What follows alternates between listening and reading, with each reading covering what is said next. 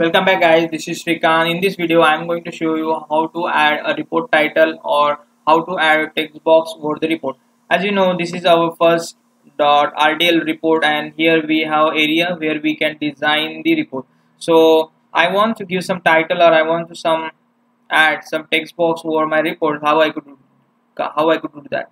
So you simply need to select your reporting body, you need to click on a toolbox and here you will see a text box. Simply double click over the text box and you will see there the text box has been appeared, and just select the proper place where you want to add the text box.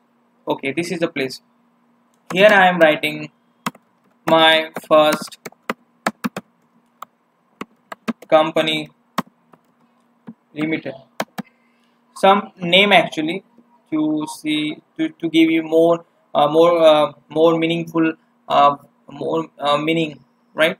So I'm just giving some random name, making it underline, making change its color. I'm going to change its color to the red, and then okay, I can see. Okay, perfectly fine. So in this video I'm going to show you actually how to add the text box, and adding text box is very important. Sometimes we want to show some report start date or some specific time or in a specific box, so we need to go for that specific option. Let's say I want to show you the reporting time or some system defined option, so simply I'll click on the toolbox.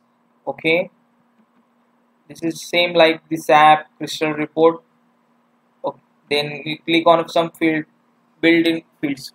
So here we have something like total pages, user ID, report folder, format name, page number, page name, overall pages, overall page number, execution time. So I'm just taking the execution time variable from here, right? And basically if you want to show some metadata or some kind of calculative information in a respective text box, you can go for the text box option. Again, just give some colors to make it more look like a header, then make some bold, some underline, or click on a preview. Now in the preview section I would see here the execution time. So it got executed, basically report got executed at say 30th of July 2022 at 6:04 p.m. and the name for my report is my first company limited. So in this video we talk about the text box, what is the use of text box, how to add the things to the text box, and all the stuff we have seen.